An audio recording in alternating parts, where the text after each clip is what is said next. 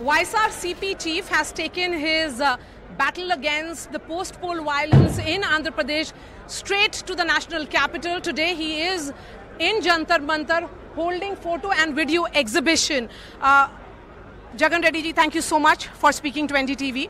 I'll begin by asking you that you had an unusual guest some time back in Akhilesh Yadav, Samajwadi Party chief. Is there some signal of a political realignment? The most important aspect here is let's not deviate the issue. See, the topic here is there have been ghastly incidents which have taken place in the state of Andhra Pradesh, which are to be what ought to be condemned in a civil society. You know, these kind of acts where Chandrababu Naidu's own son, Nara Lokesh, actually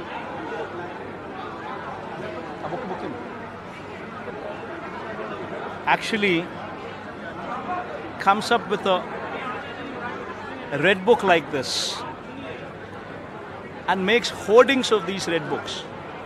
And this photograph is made a hoarding and printed all over the state and literally passes a message that we are going to go ahead, vandalize. The red book has names of all the officers, names of all the politicians on whom vandalism should take place, assault should take place. And this poster, these hoardings are published all over the state, giving a message to the police that our people are going on a rampage, you people are supposed to just watch, or rather foster false cases on victims rather than the people who assault. That kind of a message, with that kind of a message, last 45 days in the state is seen these kind of assaults which have never taken place.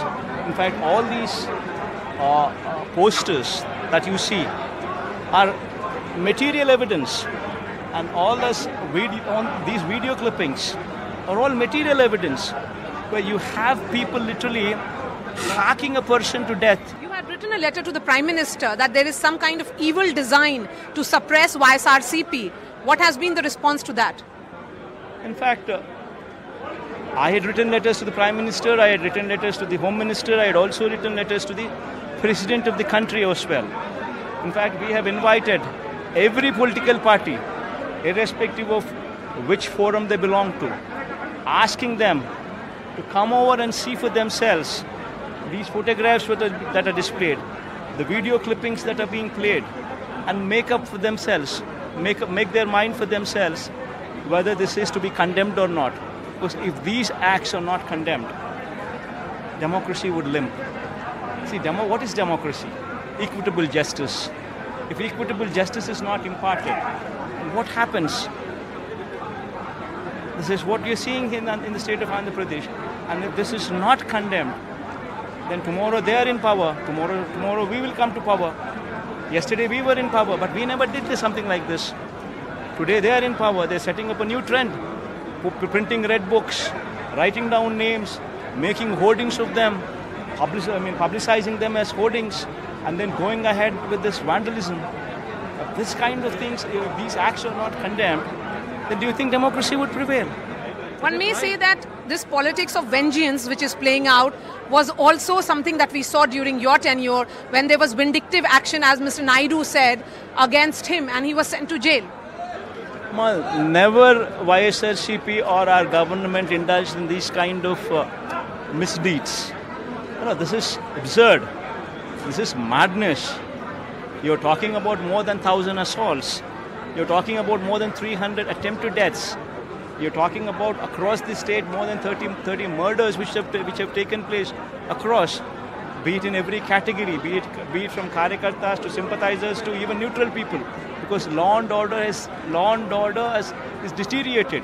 And Mr. Reddy, right now you have another guest here, and again an India partner. How should that be seen? You had written, as you said, to all political parties, but you are getting support from India bloc. In fact, we can only request, I can only request Maria to see for herself and protest irrespective of which party it comes from. Have you got an appointment with the Prime Minister and the Home Minister to communicate your concerns? Is to be condemned. I can at best ask them. That's what I did. I humbly asked them. And I'm hoping that they would give an appointment and they would also condemn these kind of things.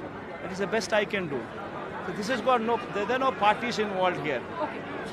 Today is an interesting day because this is coming a day after the budget, where 15,000 crore has been announced for financial support for Amravati and also the Polavaram irrigation project. How are you looking at these announcements in the budget? What those announcements would give to the state of Andhra Pradesh is something else. But why Chandrababu Naidu is doing these kind of things is something else. Chandrababu Naidu is doing these kind of things because his manifesto promises are heaven and moon, which have been promised, knowing very well that they are lies, yet he had promised. And those kind of promises are not going to be met with.